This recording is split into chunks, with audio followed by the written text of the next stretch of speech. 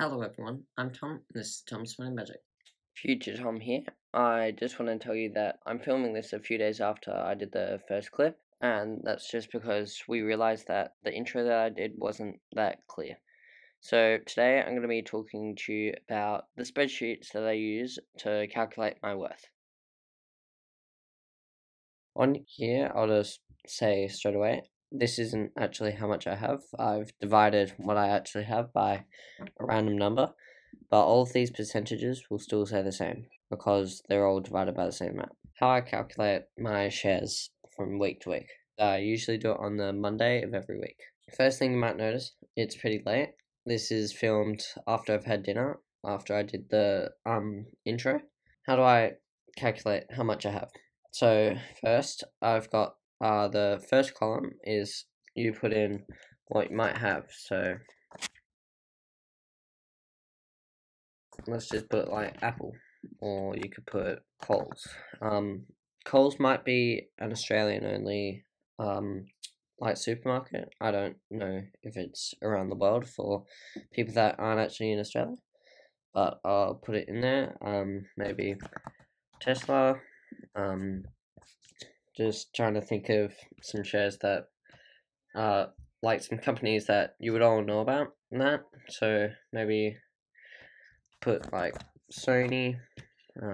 Yeah, that's all I can think about right now. But then you put the predicted growth. So you could either go onto Google and look up how much it is, but I'll just guess for now. So Apple, I would say every year it would go up around 15%. Might be more than that, might be less. And Sony, I don't really know too much about, so I'll just put 10% as well. And then, so we put the number of shares that you might have. So I know Apple is pretty expensive, so you would only probably have 3 or 4. Put 3. And then here, you put the price of the share, and then it times it by that.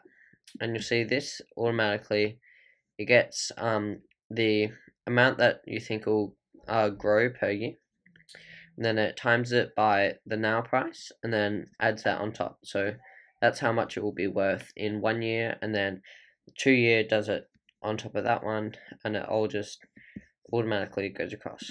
So this one, it times the amount of shares by how much share would be. And then Tesla, I know they're doing pretty well at the moment with shares, so they might be around $700. And then down the bottom, it does a total of all of these put together in the whole column. And then this is just the total of each growth, and this one, the box profit, gives me the total of all of these. Then I've named this page total income, because you have the growth, which this growth gets the average of all of the growth that you've put along here. So I might have to change that because it's got a couple too many in there, because I usually have a couple more shares than how many I put in there. I'll put the average as let's say 12.5%.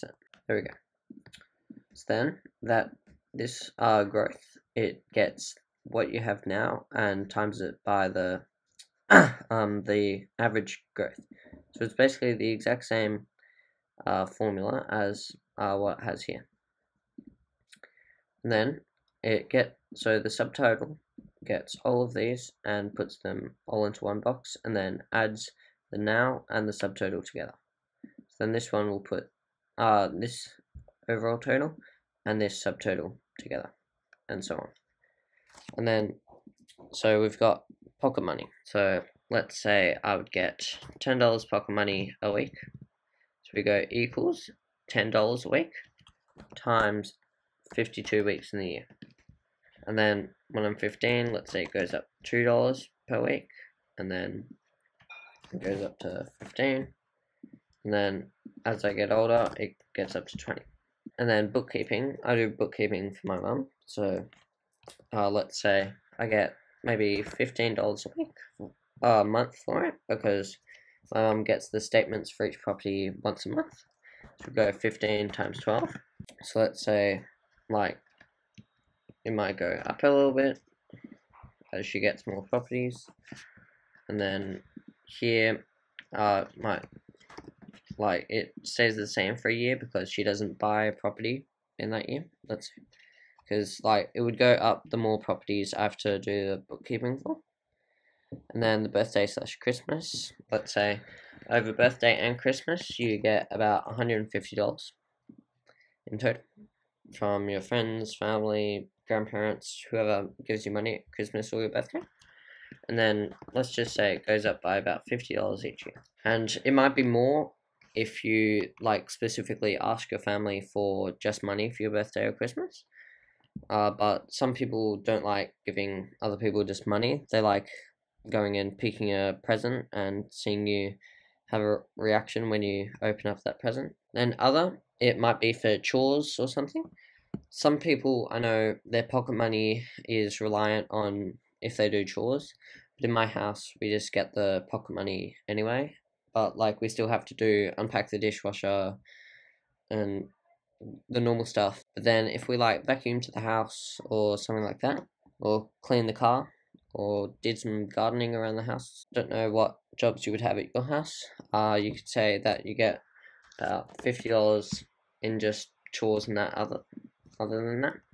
And then it just goes up by a little bit each year, and as you get older you might want to try and earn a bit more money, so I'll just make you go up by $50 instead of $25. And then for a job, I've got this as it actually stuck out of a different table that I've got here. So like I said that I would only start working properly when I'm 15, because in New South Wales, Australia, there isn't really an age limit on how old you need to be when you can work, but most places will only take you when you're 14 years and 9 months or over. Like some places might only take you if you're 16 years old. When you start working, I've looked it up a few times, you don't get paid that much. Maybe $12 an hour is about minimum. And then it goes up a little bit as you get older. And as you get older, you might change jobs or something because you're older, you have more skills in that. And then working during school hours, like during the school term, you might be able to work like 6 hours a week, 1 or 2 hours each day of the week, excluding like the weekends, because on the weekends you might do a bit more than the week, but you also might spend more time with your family, don't know. And then just have it go up by about 2 hours each year. During the holidays you would definitely do more hours per week because you've got more time off. So let's say it went up a little bit more during the holiday. So this the hours is per week, if I haven't mentioned that. So, and then it goes up a little bit faster along here because in the holidays you have more time, something like that. But these are all guesses. So, and then this. So it gets the average of the hours here. So it would get 8, and then times it by the amount you get per hour. Then it times it by 50 weeks. So I think that during the year, I think you would only have about 50 weeks where you would actually do stuff, because you might go away on holidays or something like that. But I haven't taken too many weeks off because I think that maybe during the holidays you might do a bit more than I've said or something like that. So yeah, that just goes across, and then over here I'll have it, and then I'll just do equals this box, and then if you just drag that over again, then just means that this one, it's the exact same as that one, and this box is the exact same as that box, and so on. So yeah, that's the spreadsheet. And then once I get this number, I would then come across and put it into this spreadsheet, like I've said before. So I've done it every week since basically the start of the year up until recently. So I did it yesterday. And then I've just got this here, which gets the change in value over that week and whether or not it's gone up or down. So red is if it's gone down, green is if it's gone up. And like sometimes when I actually put money in, like I might save up for a few weeks all of my pocket money and bookkeeping if I get it at that time, or birthday money, then I put it all in at once, so that's why it goes up so much. Or just the stock market, like the price of shares has just gone up, so it means that the total price, the total value is gone up. So I just want to mention this here. Went to first job. So recently, near the start of September, as it says there, my mum found a local gardening thing on our local Facebook page. So it was just asking if any teenagers wanted to do some gardening for some cash during the holidays. So the holidays actually started about the week after, or that for me. But I went to my first job on that weekend. So I was doing gardening for someone. I won't say how much, but in total so far I've done about 12 hours of work there. So yeah, that's pretty good. So at some point where it's gone up quite a bit, it like percentage wise, because this isn't the actual numbers, it went up because I'd put more money in after saving some up from my job. So yeah, that's what I've been doing. And then I've got one more, shares. So when I buy a share, I would put in what date I got on it. So for the ones that we've got here, let's say we got Apple on the 17th of I think that's July 2018. So we put Apple there, and then we got 3 shares. But obviously, it wouldn't be worth as much as it is now. Let's put maybe 1.6 thousand there. So, like per share, and then here we would just put the price per share times the amount of shares that we bought. And this is my current holding, so I would also put them into purchases. And if I ever sold a share, I would put them in here. I would again put the date, what share was, how many of them, and how much I sold them for. And it'd give me here. And then every time I get a dividend, I write it in here. And this again is the how much was per share times the amount of shares that it got paid for the dividends. And then here I would put how much money I've reinvested, because sometimes if I get the dividends, I might put it straight back into another share, or I might put it into Raise, which is something I've talked about on my website, and I might have talked about it in a video as well. So let's just continue putting these in. Let's say Sony, we only got it near the start of the year. Let's say it's actually gone down because COVID has basically destroyed the whole market. Some things have come up depending on the country, like if it's a worldwide stock or if it's a company just relative to your country.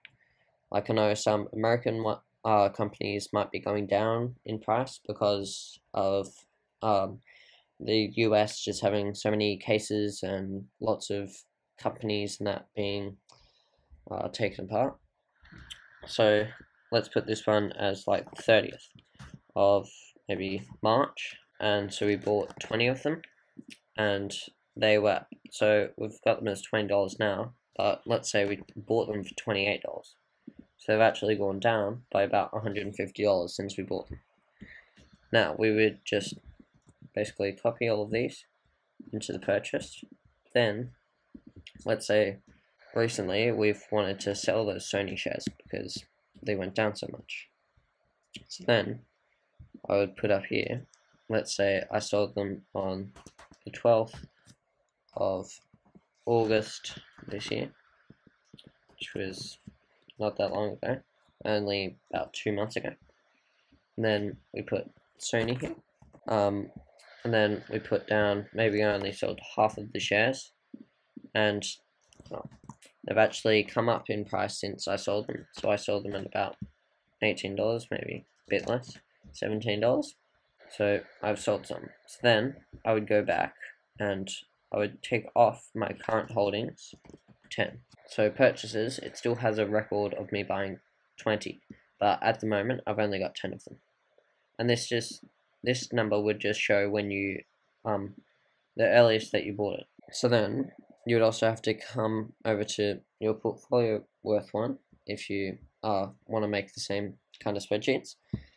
And then I would come over here and I would just write the number of shares for Sony as 10 as well. And then that makes everything go down. Like that would go down, and then everything here would go down because it automatically just updates every cell. Thank you all for listening. If you have any comments, questions, or feedback, please do that in the comment section down below or head to my website. That's all for me today. See ya!